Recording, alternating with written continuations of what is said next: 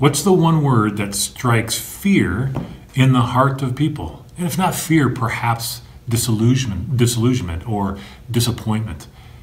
Hello everyone, I'm Craig Ross, CEO of Varus Global. It's a fact, 70 to 90% of workplace transformations fail. And what's at the heart of those transformations? The reorg. When people hear the word reorg, nowadays my observations is that people actually begin to tune out. They move into a protectionist mode. Who will I be teamed with this time?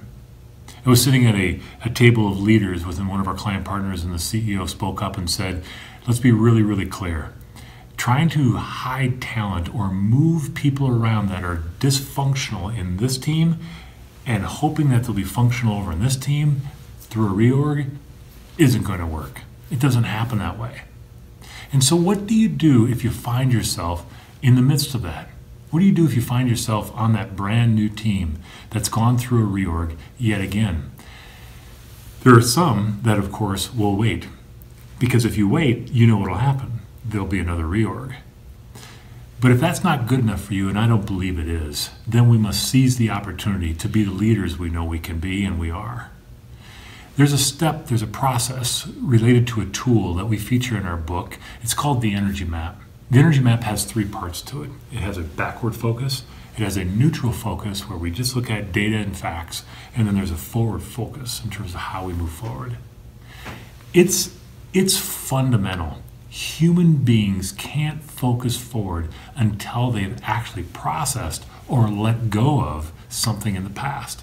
In other words, if I'm emotionally charged, uncomfortable, fearful about this reorg, I'm not going to get much work done. I won't be a very good teammate with you.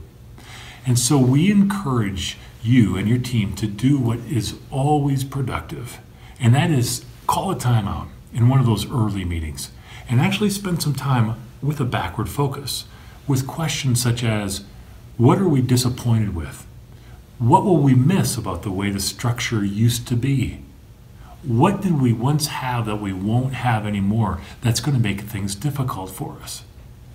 The truth of the matter is if we're not giving the team a chance to discuss those things, people are going to take the time to discuss those things at other points when we actually need them to be productive. After we've had that discussion, that's only the beginning. So now we move to that middle of the energy map, that neutral part.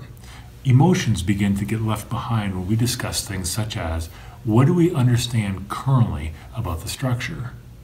What information must we have at this point before we begin moving forward? Here's another key question. Is there anything else we need to discuss before we get busy? After we've had that discussion, we move to the front side of the energy map. Here are those questions that we know are so critical to leveraging the wisdom, the emotional intelligence that every teammate has. Number one, what have we done with past reorgs to ensure that we succeed quickly? What can we leverage? Number two, why is it important to each one of us at a personal level that the team we're on now is successful? Number three, what are we looking forward to? What opportunities does this reorg create that we can seize, that we can take advantage of?